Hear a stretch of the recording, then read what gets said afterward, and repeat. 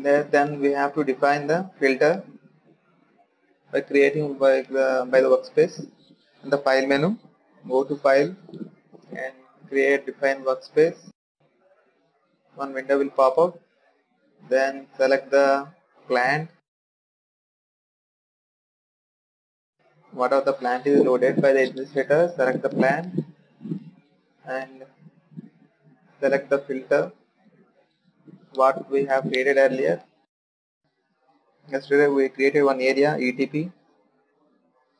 We have to in the downside we are seeing that include nested objects. We have to check it, and then we directly you can go to the plan by clicking on OK and again OK. Now we are going to piping session. In the task menu, in the task we have to select the piping. In the piping, first of all we have to discuss that hierarchy. In the WS items, nothing but work breakdown structure.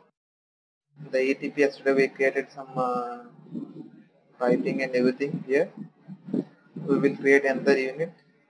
Otherwise,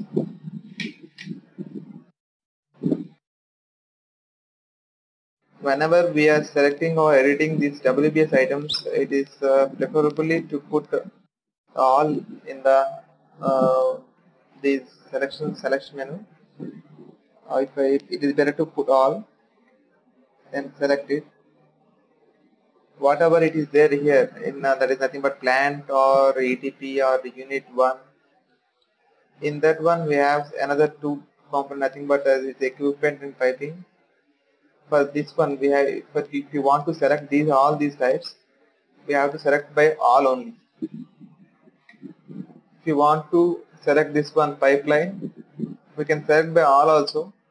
See, if you select this one, everything is selecting, right? Then for this one we need to know that what is this and what is this one and what is run and what is pipeline and what is the features, what is the parts, components, instruments. We have to know what is what. If you know that one, we can go, and if you need only runs, then we can only select this is the runs. You can directly select it and we'll go. I will tell you now what is what each and everything. I will now delete this one. This pipes. I will one more thing. First of all, we have to create. If you want to draw a pipeline, first of all, we have to create one pipeline. For creating a pipeline, we have to select this one by all only. We can create the pipeline by this filter all. We can select this one piping. Right click on piping and select the new pipeline. Okay. Then click on the name, whatever it is, whatever the name which is defined by the pipe. I am writing here main header. Reminding is not necessary. Fluid requirement, we have to define this fluid requirement. What is given by the client. This is very important. We have to define the fluid requirement, whatever it is there.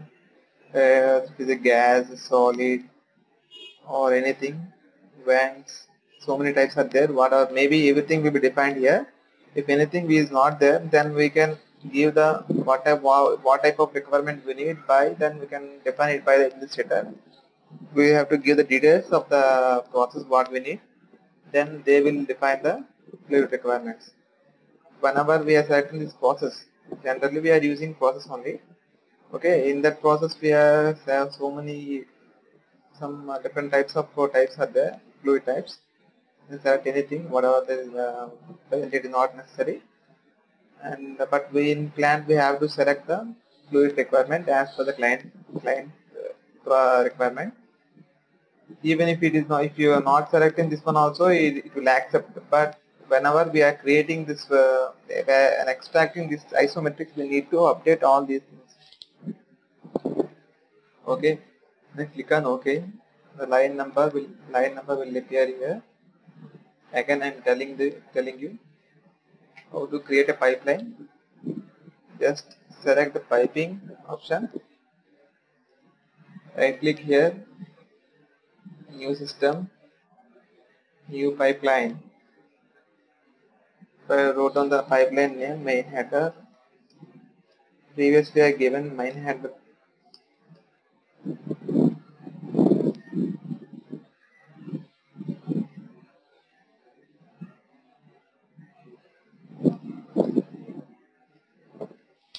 Now I am giving main header 2. And we have to define the fluid requirement and fluid type. Click on OK. It will take that one as main header and main header 2. We can change the names by here in the menu also, by main header 1 or whatever it may be. Okay. See here, one system is there. Here, now it is there in whatever it may be. Presently it is in ETP. Okay. Okay, we will create one more thing here. This is the ETP area. We will create another area. STP. Okay. We have to follow the hierarchy very strictly. First of all, plant, area and unit. In that one, plant area, we have to select the unit.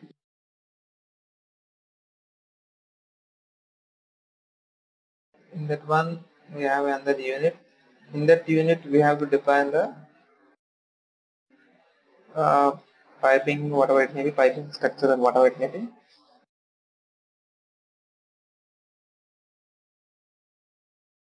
Just now I am creating only piping system. Later we will define other things also.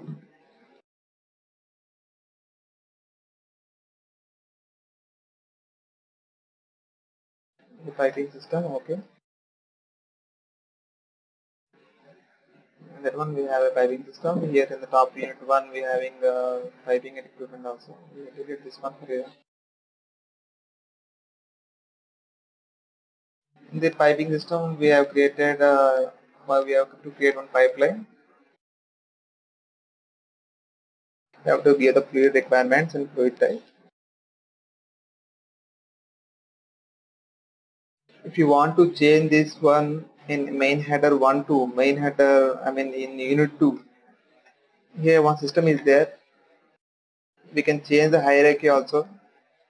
And generally we are using cut and paste and everything in the graphic user interface. That is nothing but in the screen, main screen. But if you want to change the hierarchy, we have to select the whatever we need. We have to select that one and click on system. The system we have one drop box will come. We have to select through more only, not select all these things. Because here it is very simple. Why? Because it is displaying only 2 units here, but in plant or original areas, original companies, it is not possible to define. It's so why? Because so many components are there, it will be confusing, and if you place wrongly, it will affect so much. So click on more. It will come total plant details here. Here we can select the STP and we have to explore this one first of all. Then click on piping system. Okay, whatever in which under it will come.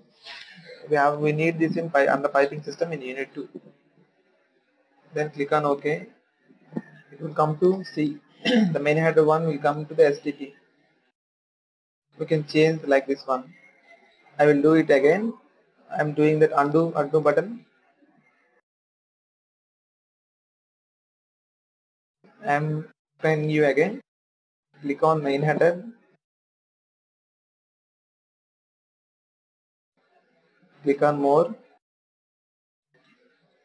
Explore whatever we need. Explore this one. Click on piping system and click on OK. Main header 1 will come like this.